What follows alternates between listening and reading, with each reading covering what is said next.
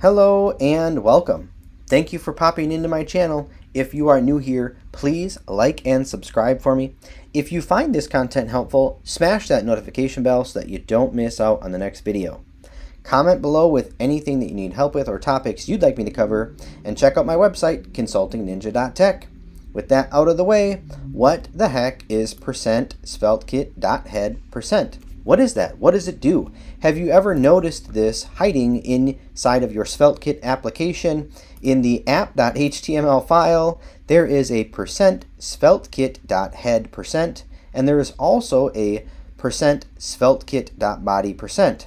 And have you ever noticed those and wondered what is going on with those? What do they do? I am here to tell you. Anywhere that you have a file rendering in your application, and you want, when that file renders, to insert something in this exact location in your app.html file, that's what you can do with this.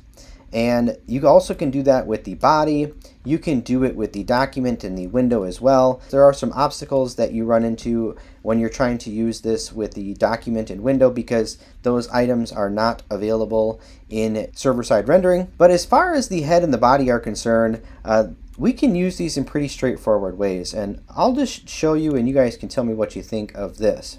So in this application, I just have two pages, page 1 and page 2, a home page and a page 2, and we can just go back and forth. Nothing special going on there. But inside of the files, inside of the home page, let's say I want to insert something into the head of my HTML file when this renders. All I need to do is put a svelte::head like that, open it and closing tag, and then I just put what I want. In this case, let's add a title and say Consulting Ninja Title SEO. Give that a save, and now in our application you can see that the tab title updates here, and if I were to inspect this and go into the head, you'll see that there is a title tag here that's been inserted right here, title Consulting Ninja Title SEO. And let's say that there is another page that I have that has unrelated content to what's in my page 1. I can add another. Let's go ahead and copy this and go to page 2 and paste that, and I can have this something else, Consulting Ninja page 2 SEO. Now if I save that, you'll see nothing changes here, but if I move to page 2, the title tag has now changed, and the title tag in the elements in the inspector has also changed. So very base level, what you can do with this is insert whatever it is that you want to insert into the head of your HTML documents. This becomes important especially for client-rendered apps. This is really important because this is going to help your search engine optimization. If you can dynamically create your title tags as well as other tags, this is going to be super helpful for your search engine optimization if you are updating your titles depending on what page you're on. Especially if the content, any backlinks you have are different for different types of websites than what's on one page, this is really going to help your SEO. And there's other stuff that you can do here as well. Basically anything that you would want to dynamically insert in your head, you can do that. And another thing that you can do is you can have the content be something that is dependent upon your load function. So inside of routes, let's create a pluspage.js, and let's create a export function load.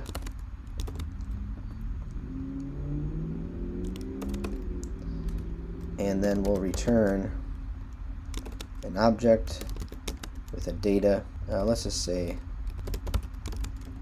anything here, name. And now in my pluspage.svelte, I can access that with the old script tag,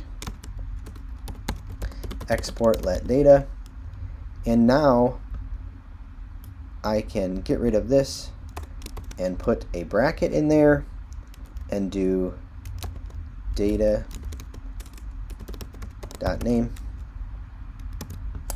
Give that a save, and now in my home page, the title tag is now dynamic content. You'll see the title tag here is changed, and the title tag in the head down here. So both in the tab and the title tag in the console, both of those have changed. And now you can imagine this is a pretty straightforward example, but you can get as complicated and crazy as you'd like to get. Whatever sort of criteria that you could possibly come up with, you can implement here to have updated title tags.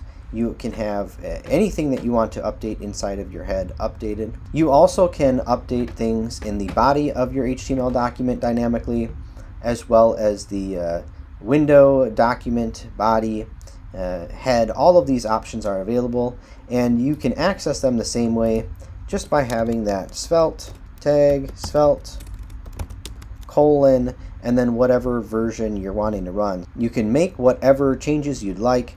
I just wanted to point this out for anyone that is not familiar with that. So those are some cool things that you can do with the percent sveltekit.head percent and the sveltekit.body percents. Those are a couple of things that you can do. So that's what these are for. They tell you where SvelteKit is going to insert those items that you are adding in your pages in between the svelte head element. Just be careful about using the window version, since window is not available in server-side rendering. I hope that you found this video helpful. If you did, please like and subscribe. Comment below with your thoughts. How are you going to use this in your application, or are you using this in your application already? And as always, have a great day.